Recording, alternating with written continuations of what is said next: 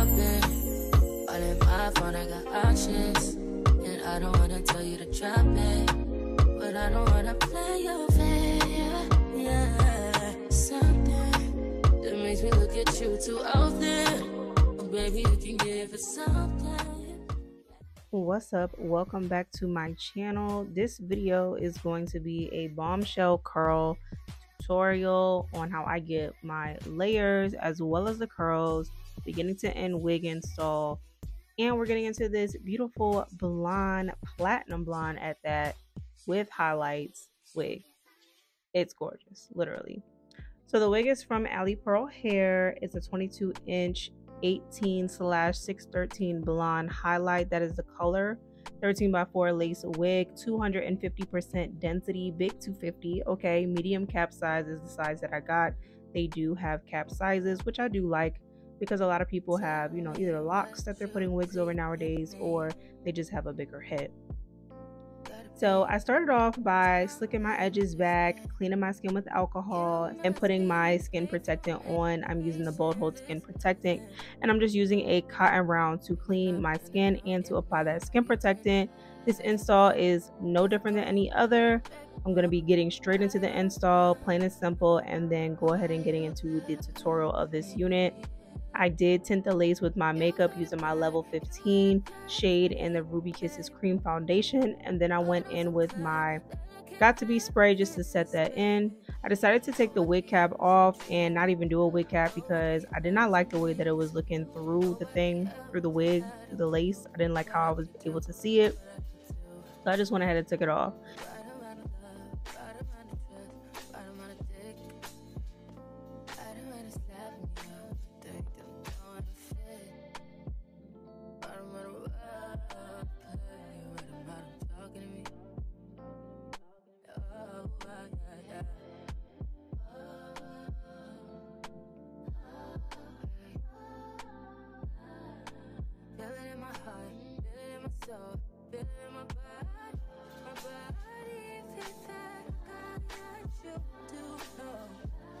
This hair is gorgeous, silky, beautiful texture, quality is top tier. I've worked with Alipearl before and I'm not disappointed. 250% density. I've been getting these thick wigs, ladies, and they are very, very nice. Like, I could never go back to a 180 or 150. What is that? Of course, I will continue to review them, but like preferably 250 and up, please, especially if you're doing curls or layers. They look a lot better with the thicker wigs. Lace is good. Hair came pre-plucked. I didn't even do anything to this wig. You don't have to tone knots, bleach knots, none of that. This is a blonde wig. I literally didn't do anything. Just put it on my head. I'm using my It's Sticky glue. This is my favorite lace glue right now. I went ahead and bought the big bottle, and if you know, you know. She's not cheap. So yeah, if you haven't heard of this glue, definitely go check it out. It is one of my top two between this one and Wig Dealer. I really like it. I have oily skin and it works good for me. I recently watched a video with the owner of the Bold Hold collection, and she has a YouTube channel. Definitely go check her channel out if you have not already seen it. She's very informative. I believe she is a licensed cosmetologist educator as well, not just a cosmetologist. And she shows a lot of useful information on there. She showed that you should actually spread your glue out with your finger. You want a very, very thin layer to help with your wig to stay down and the longevity of your unit, as well as to help it not slide back. And I've been trying to figure out ways to make sure that my wig is not sliding back. And I only did one layer of this glue and went ahead and started to lay the wig down.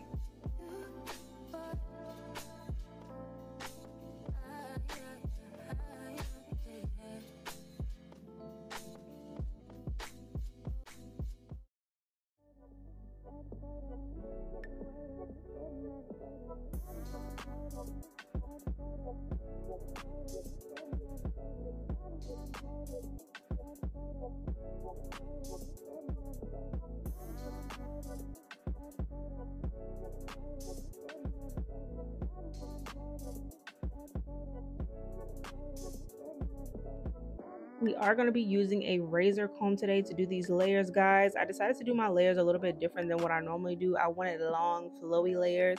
And so I hope this is going to be easy for you guys to understand. This is my first time doing it and my first time doing it on camera. So yeah, we're gonna go ahead and explain this the best way I know how, but it'll get better as we go along. So what I did was I sectioned out the top part of the hair and I just pulled it to the front, and I started to cut down with that razor comb right where I wanted my layers to stop at.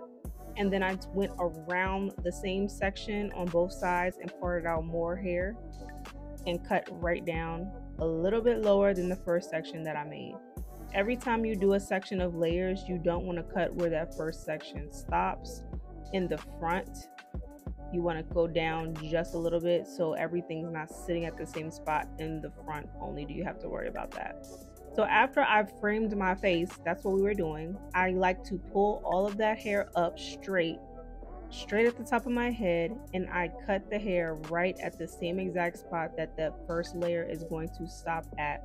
If you have hair falling out when you pull it up to the top, leave it out. It's too short to be in that section and you don't have to worry about it. That is where your first layers are going to sit at. I continue this same routine, adding hair to the section that I just cut from the sides, adding it to the middle. Any hair that falls out, you leave it out. And I just cut that hair even with the layer that was shown.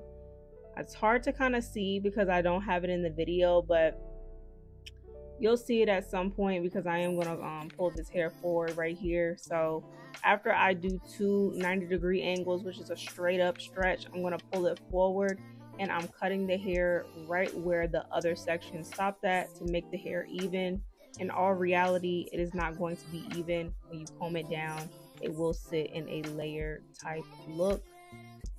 And I just repeat this same process across my whole head. I'm taking just big chunky sections and I'm parting around my head. Not just one spot, but around the whole part of my head. And I comb all the hair together. I comb it all forward, brush it all forward. And then I use my razor comb and I cut it in the same spot that I see the last layer stopped at. And that's it, literally. I just continue to repeat this until it looks how I want it to look.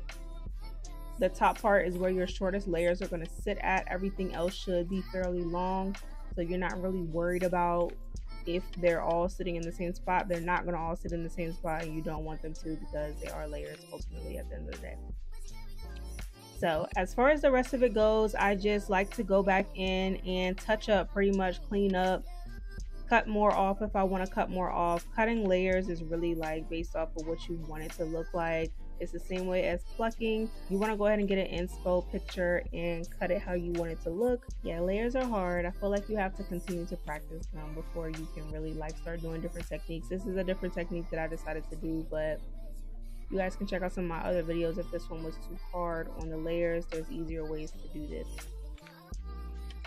I am using my T3 curling iron. This is my 1-inch curling iron. This one is a little bit smaller than my Babyliss, and I like to use this one because I think the curls come out a lot more defined.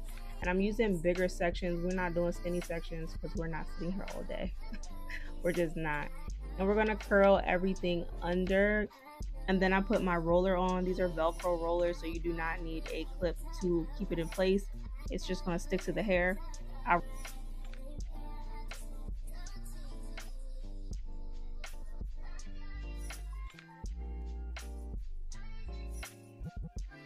curl everything under, take the roller and just curl the hair back onto the roller just like I did with the curling iron to hold the curl in place until they all cool off, and then we will take them back out.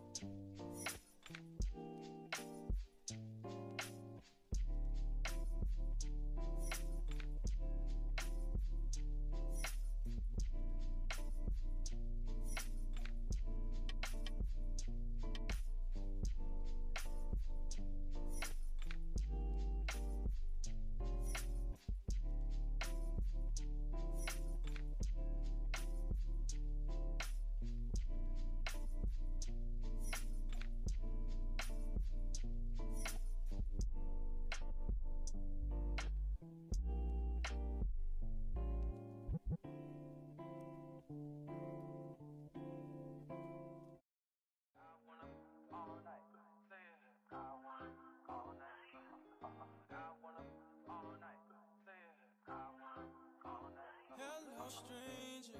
It's been a minute since we last kicked it.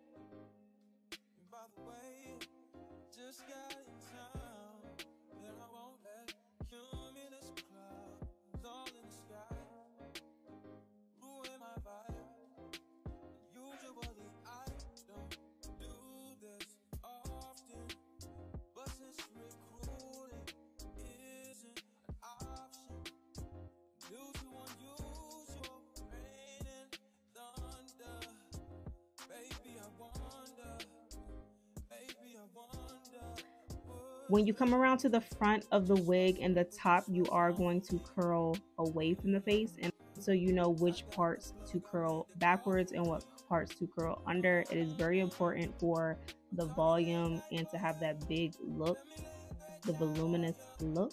It's very important on which directions you are going to be curling your curls.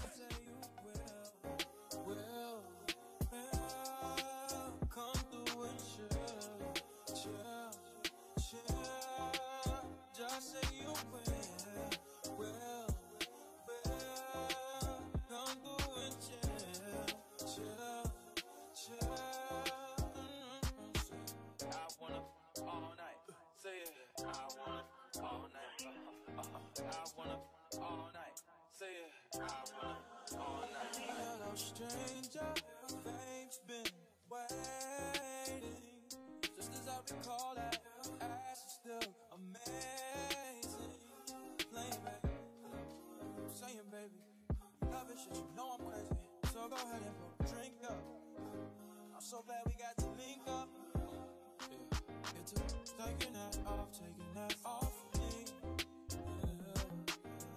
I got the plug, I made the call for me. I'm talking late night for you. Let me lay a great time on you. Don't make me wait, no, don't you? Just say you will. Come through and chill. Just like you will. Come through and chill. Just like you will. Come through and chill. Just like you will. Come through and chill.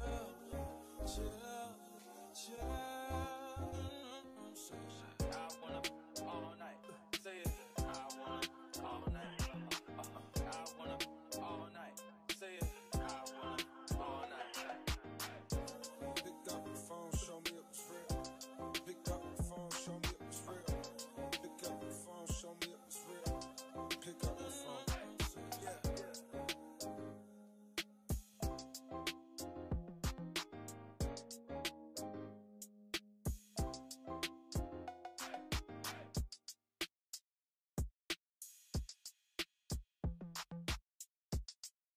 When I take the rollers out, these will be very annoying, not gonna lie. They're gonna be really sticky to the hair. Just unravel it down. Don't worry about them, like your curls messing up or anything. They won't mess up. Just unravel it down. Then you're gonna take your fingers and you're just gonna twirl it around your finger in whatever direction that you want the hair to sit. You're gonna do this for the whole entire head. To me, this just makes it so my curls are sitting. They're not just, they'll look super fuzzy if you just pull them out the roller and you don't twist it. So I feel like this cleans it up just a little bit.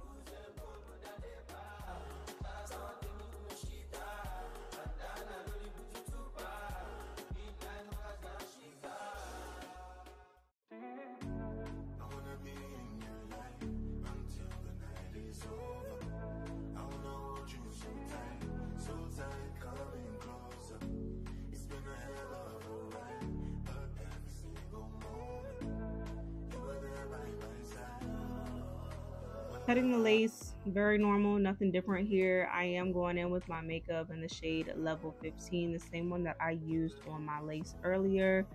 I'm really feeling like this shade is kind of too dark, but I'm having a hard time with the Ruby Kisses. It's like it matches for a little bit. I feel like it's perfect, then I feel like it's not. I don't know. I am going to try out Alipearl. I said that in one of my other videos, but I'm for real. I'm really going to try out Alipearl, hoping that they have other shade ranges so I can get a perfect match to my skin tone, because my skin tone with my makeup on and my makeup off is very different. That's really why I don't like doing wig inserts with my makeup on, because once you take your makeup off, it's not going to match your skin anymore. So yeah, that's just a dilemma that I have. Let me know down in the comments below if that's something that is an issue for y'all too. I have a really hard skin tone to match up. I have a red undertone, but I like to wear warm makeup. So yeah, that sounds like a personal problem, but it's the truth, honest to God. So when I'm matching my wigs, it is so hard for me. But yeah, so I wanted to go for that supernatural, no baby hair look. When you're doing a 613 blonde wig, I just don't feel like edges look natural, so I don't like to do them on those types of units for me personally. I did go ahead and add some of that black even supreme lace bond spray to my lace and lay that down. I use my elastic band like 5-6 times, y'all. If you haven't been counting, go ahead and count. It's been like 3 times I put that thing back on. They recently came out with this new double melt method. I mean, like, honestly, I've been doing that like for forever. That's how I've been doing all my installs.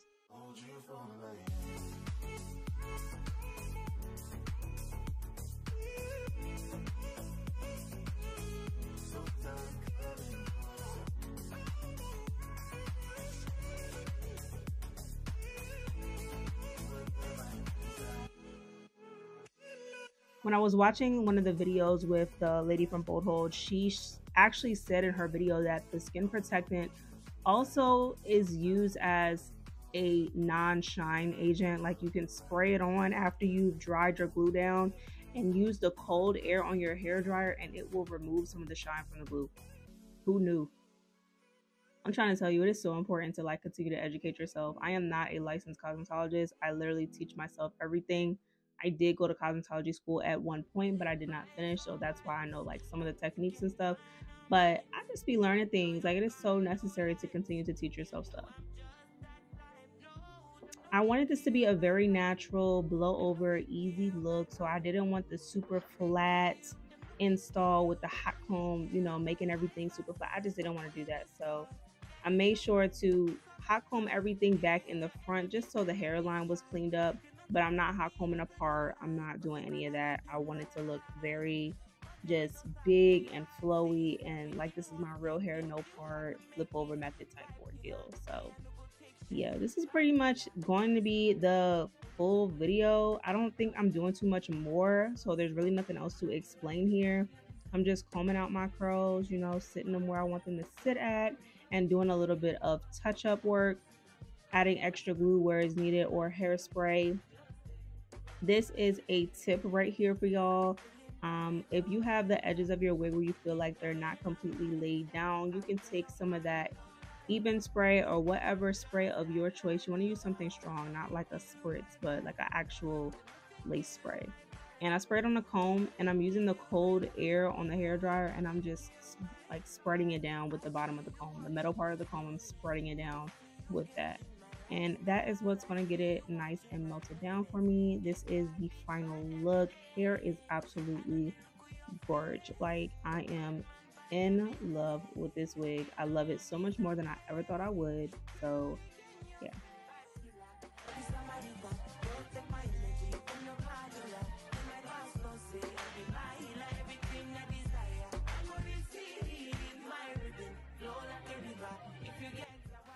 Thank you guys for watching this video so much. I absolutely love this hair. Like, it's giving so bad. I did not think that I was going to like this. Absolutely love it. And the layers are to die for. Like, this is how you put some layers.